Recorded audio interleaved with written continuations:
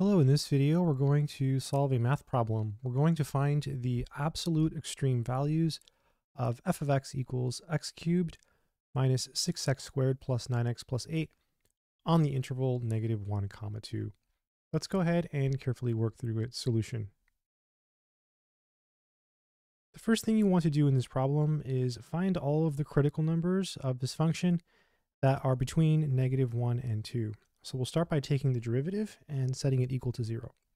So f prime of x is equal to, so to find this derivative, it's pretty easy. We just use what's called the power rule. So basically you take the exponent, you bring it down, and then you subtract 1 from the exponent.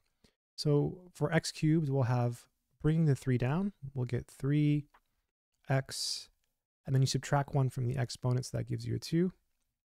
Then here bring down the 2, so 2 times 6 is 12, so you have minus 12x to the first power because 2 minus 1 is 1.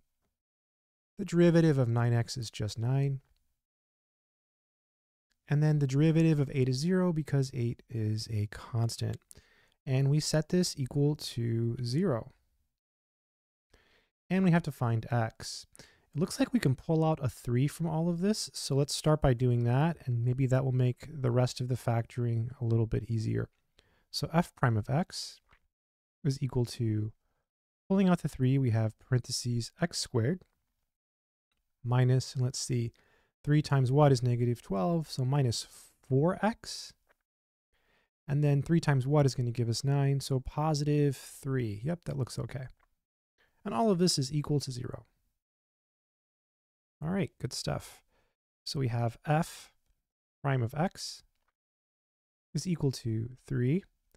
Now here what you can do is, we should be able to factor, so let's try.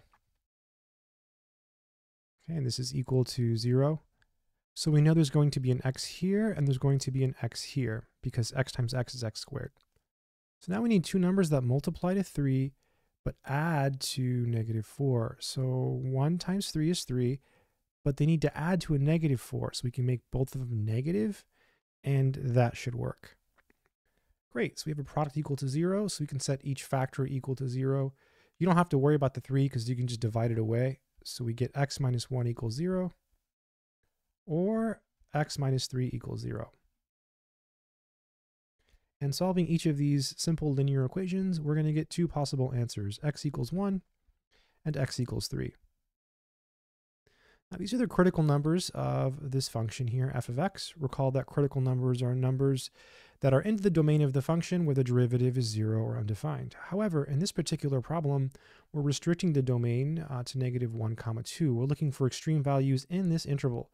So 3 is not going to be something we are going to consider because 3 is not in this interval. All right, so now that we have the critical numbers that are in this interval, we can go to the next step in this problem, and that's basically to take the critical numbers, in this case it's just 1, as well as the endpoints, which are -1 and 2, and plug them back into the original function.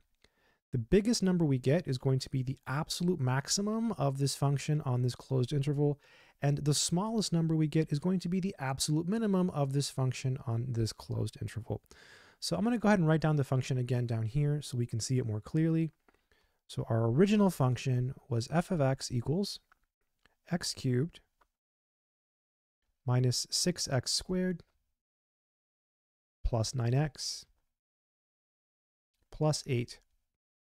And the interval here was -1, 2.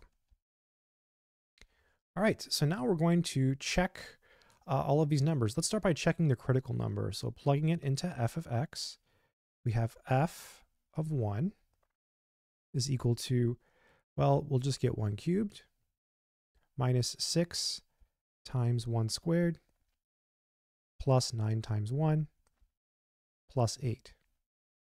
This is equal to 1 minus 6 plus, then 9 plus 8 is 17.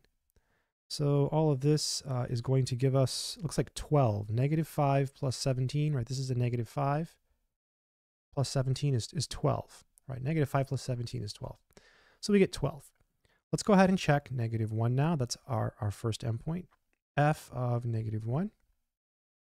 So we get -1 cubed minus 6 times negative 1 squared plus 9 times negative 1 plus 8.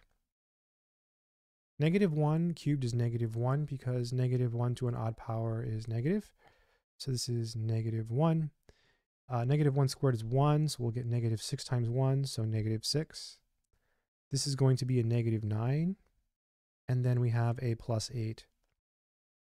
So we have f of negative 1 is equal to, let's see here, so this is negative 7 minus 9, which is negative 16, plus 8, so we get negative 8. And then the last one we have to check is 2. So again, plugging 2 back into our original function here, f of 2 is equal to 2 cubed minus 6 times 2 quantity squared plus, or just 2 squared, I don't know why I said 2 quantity, 9 times 2 plus 8. Just basically taking the 2, putting it everywhere you see an x. Good stuff. So 2 cubed is 8 minus 6 times 4, right? 2 squared is 4, so this is minus 24. And then 9 times 2 is 18, so plus 18, and then plus 8. So f of 2 is going to be equal to, let's see what's going on here. Let's see, 8 minus 24 is going to be negative 16 plus, and this is going to be 26. So this is going to give us 10. So f of 2 is 10. So the biggest number we have here is 12.